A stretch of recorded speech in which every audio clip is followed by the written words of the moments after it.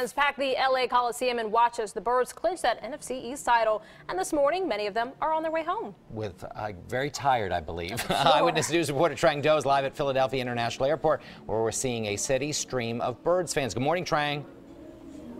Well, good morning, Jim and Rahel. Yes, we've been catching up with Eagles fans all morning, and the second flight from LAX just landed about 20 minutes ago, and I'll tell you, there's just a lot of mixed emotions in the air right now. I have friends, Brett and Jim, with me. Come on over, guys. They're from New Jersey. So tell me, how was it like to be at this game? Well, it was beautiful. Definitely a change of scenery.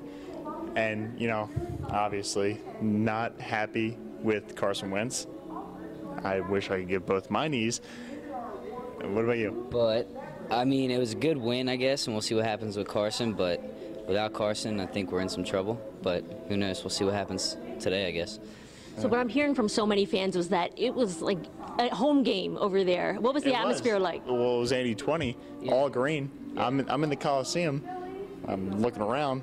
All I see is Eagles fans. Yeah. Couldn't believe it. It was unreal. We actually had a tailgate with all Eagles fans. There's probably like 1,000 Eagles fans at one tailgate. It was awesome. It was a bunch of RVs, all Eagles fans. It was amazing. Well, such a memorable game for good and bad reasons, right? So what do you think about the rest of the season? Are we done? I mean, what do you Well, we got Nicky Six. We got Nicky Six in the pocket, so let's go.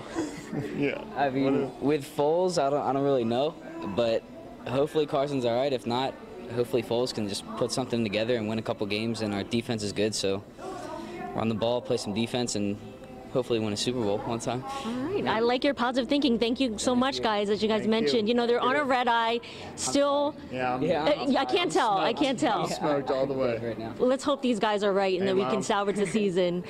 But yes, so I send it back to you guys in the studio because we're all pretty tired here this morning. But praying for Carson Wentz and hoping for the best. Sending prayers, absolutely. And Trang, I think a lot of people would give one or both of their knees, as that one fan from Cinnaminton said. Thank you, Trang.